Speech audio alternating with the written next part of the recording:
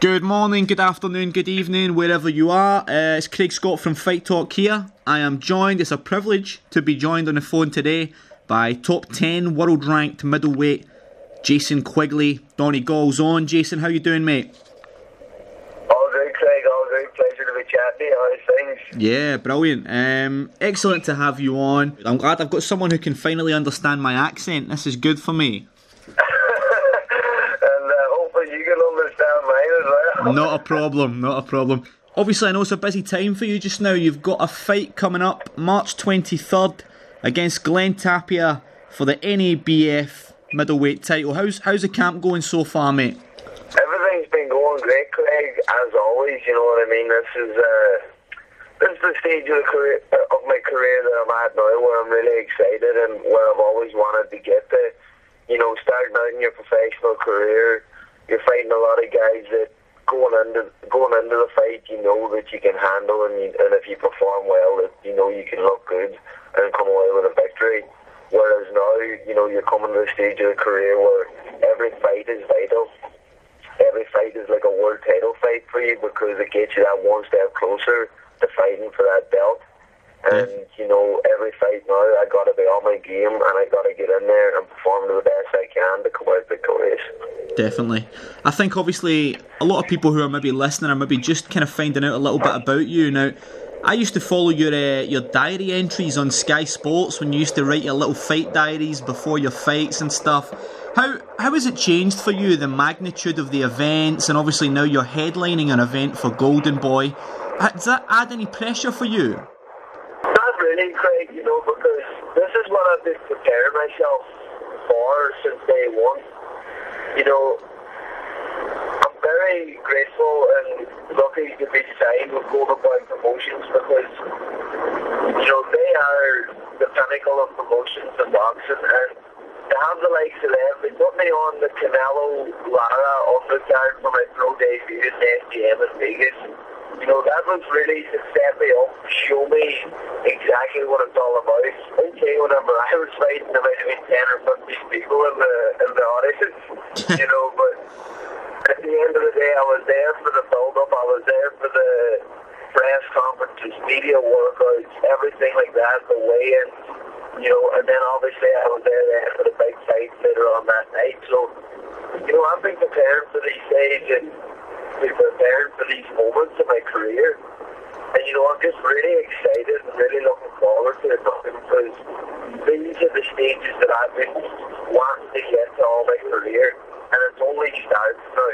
This is the start for me. And I'm really, really excited and really looking forward to it. It's my first headline main event show over here in LA.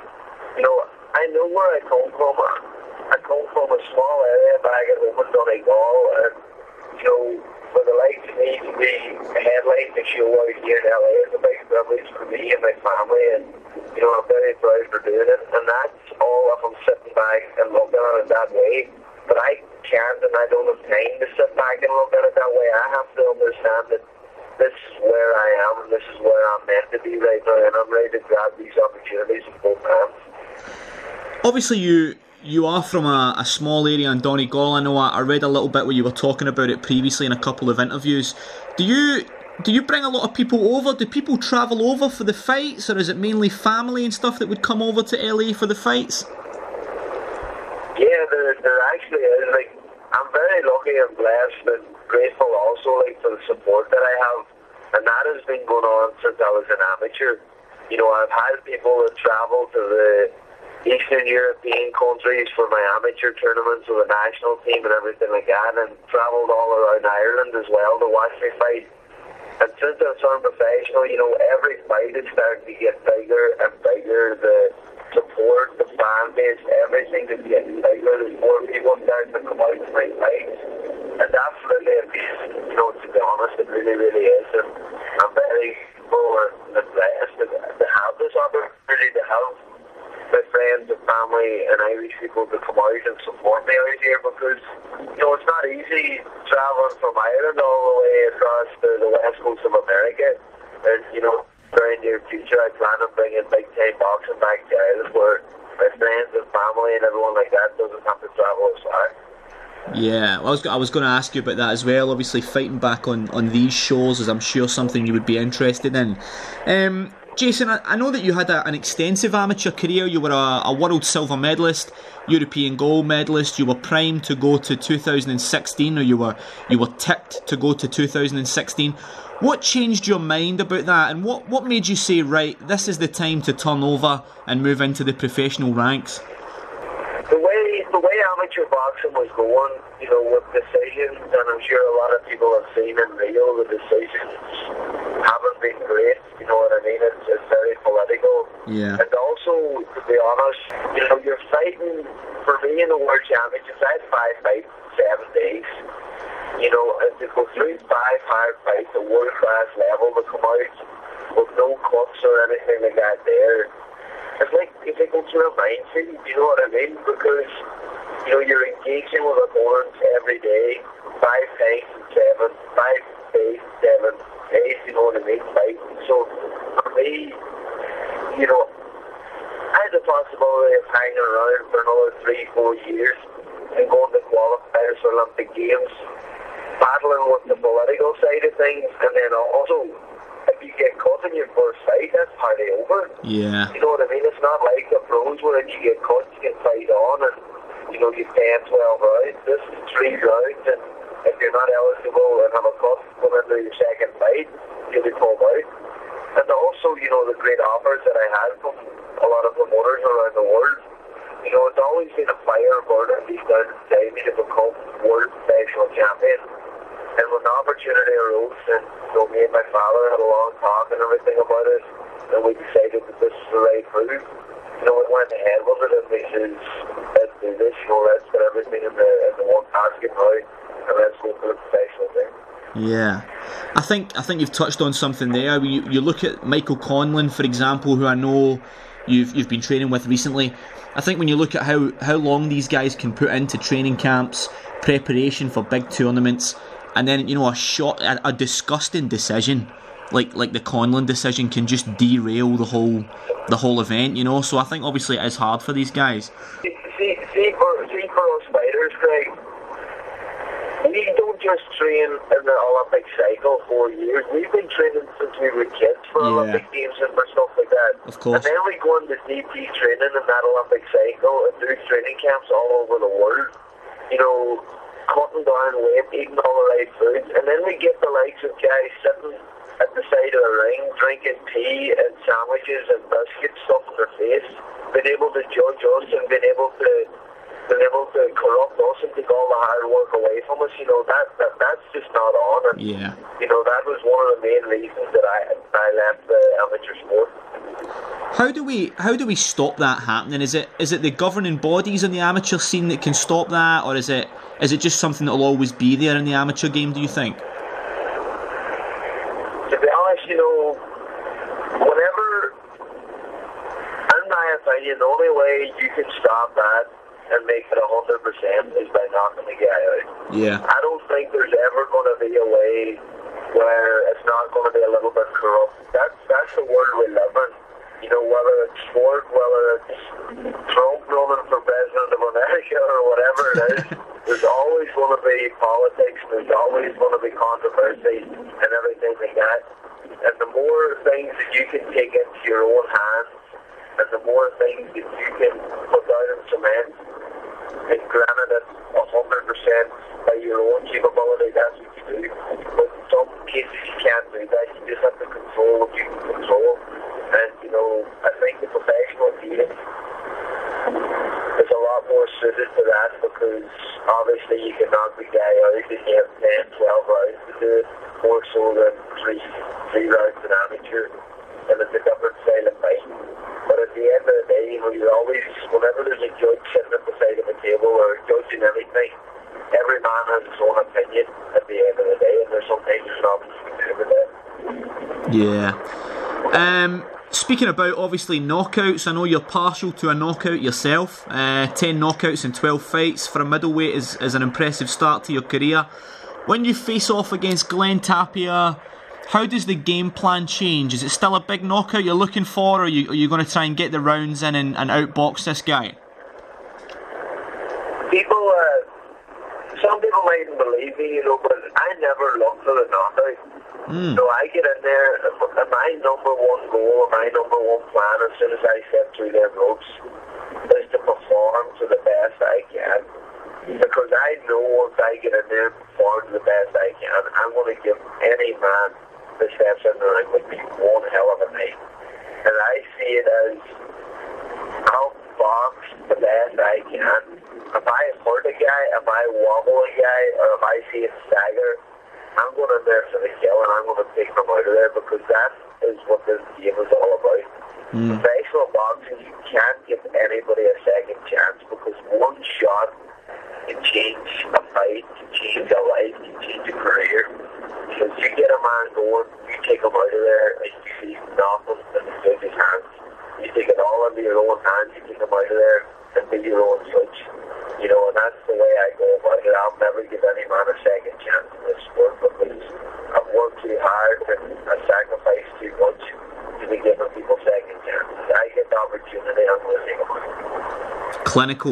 Clinical finishing is, I think that's the key, and I think a lot of people probably do maybe headhunt and kind of look for the knockout a little bit too much. So it's interesting to hear you say that you just box and the knockouts will come. Let me move on to the middleweight division just now, Jason. The middleweight division, obviously you have Golovkin is dominating the division at the top. Now, what I wanted to ask you is, do you think if Golovkin wins all the belts, or Golovkin holds 3 of the 4 main belts, is that a positive for the division, or is it a negative? Does it hold guys back in each governing body from challenging for the titles? It's a positive for me, because I don't have to go and beat 3 or 4 guys to become world champion. I can just beat the one guy, then you're the king of the tree, then, you know what I mean? Yeah. So I think, to be honest, WBO, WBA, IBF, WBC, there's 4 major world titles out there. And for me, as a personal goal, to be the absolute best, or to be the world champion in any division, you need to hold all them belts. Yeah. So then you know you're the man. There's nobody turning around saying he's world champion, he's world champion, he's world champion. If you have all the belts, you are the man. You're the king, you know what I mean? But at the end of the day, for boxing, it's probably better that there is a few different belts where people can get a belt here and there, as there is 4 different belts. And then obviously world champion fights world champion. Yeah. That's great, that's exciting, that's great for the fans. But as a fighter, as a boxer myself, I want them belts, and I want to fight everybody who has them belts, to hold all the belts. Because at the end of the day, that's what it's all about. It's about being the man, being the king, having all them stats wrapped around you. Yeah, there's nothing. I don't think there's anything that looks better than that. I seen a picture of Jermaine Taylor, who I think was the last guy to do it, and I couldn't see any skin. I could just see belts everywhere. That's all I could see. That's exactly what the goal is. Just belts everywhere. Now listen, it wouldn't be an interview with an Irish combat sports star if I didn't touch on a certain Conor McGregor. I seen a picture of you on your Instagram with Conor McGregor on the way home at Christmas time. Do you guys know each other, or was that coincidence? Yeah, no, me and Conor know each other. Like, of course, we're both from Ireland, we're both from the combat sport, and we both know each other. I wouldn't be hanging about with him every time he's in America or anything like that, but, if he's ever about and I'm about and we're both free time, we'll catch up and everything, but at the end of the day, Conor is doing massive things for Irish combat sports. He's putting Ireland on the map. He's doing us all proud, and what a class act, what he is, what he's done in the UFC, no man has ever done it before. It's unbelievable. Yeah, and in terms of the crossover into straight boxing, do you think he's capable of doing that at a high level, or are you on the fence? Conor's in MMA and in UFC. Conor's probably one of the best boxers in in the sport. Definitely. But when he transfers into the art of boxing itself, that's a different ballgame. You know, it's he's looking to fight the likes of Mayweather. Like, the man has ruled the combat sport of boxing for over a decade. You know, Conor is the man and has ruled the UFC his past 3 years. Yeah. There's a little bit of a difference there, you know what I mean? Yeah, of course. You put Mayweather in the cage with McGregor will destroy him. Absolutely, I agree. 10 times out of 10. You put McGregor in the ring with Mayweather beats him. Yeah. But Conor has it's a more even fight in the ring than it would be in the cage in my eyes. Yeah. But at the end of the day, I still have Mayweather winning, you know, a boxing match all day long. Yeah. Moving back onto yourself, Jason, I'll just finish off, mate. I know you've probably got a very busy day ahead. If the year goes to plan, what does 2017 look like for Jason Quigley? To be honest, you know, 2017, every year now is a massive year for me. You know, every year now I'm looking to better myself. Every fight, every month, every year, I'm looking to climb, to grow, and to become great. You know, but right now, the only thing on my mind is Glen Tapia, March 23rd, Fantasy Springs Resort and Casino for the NABF middleweight title. That's my only focus. Every day I wake up, every night to go to bed, that's what's in my head, and that's when I want to take care of business. You know, at the end of the day as well, my team, Golden Boy Promotions, my management, Cheer Sports, they know the outline, they know the plan, they know the goals and the targets that are set for 2017 and the future, everything going well. But for me, that's their job. That's what they have. They have to look after everything outside the ring, and that's exactly what they're doing. And for me, I have to look after everything that goes on inside the ring and make sure all these goals and plans come together. And that's exactly what I'm doing. I'll be training. As always, you know, people say, I've had the best training camp of my life, I had this and that. You know, this is our job. We have to have the best training camp of our life, every training camp. We have to get in there. We have to work our asses off. And we have to be prepared. My training camps never start or stop. I'm always in shape. I'm always keeping ticking over. And I'm always ready to go full tilt and get ready for a fight. So that's exactly where I'm at now. I'm deep in the training camp now. Feeling good, feeling ready. And I'm excited come March 23rd. Fantastic, mate. Listen, thank you very much for joining me on the call. An absolute pleasure to talk to you, mate. I've been a fan for a while now and I'm looking forward to a big year ahead. Jason Quigley on Fight Talk today, ladies and gents. Thank you, mate. We look forward to catching up with you soon and watching you against Glen Tapia, March 23rd. Have a good day, mate. Thank you. Top man, Craig. Thanks very much for having me.